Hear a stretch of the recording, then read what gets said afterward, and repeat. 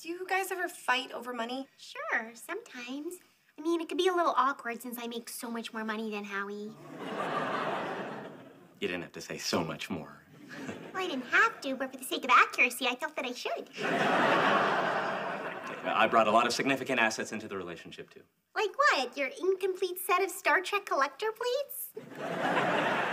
For your information, I just bought the last one I needed on eBay. Without asking me? There were only 3 minutes left in the auction, and it was a mint condition Scotty from a smoke-free home.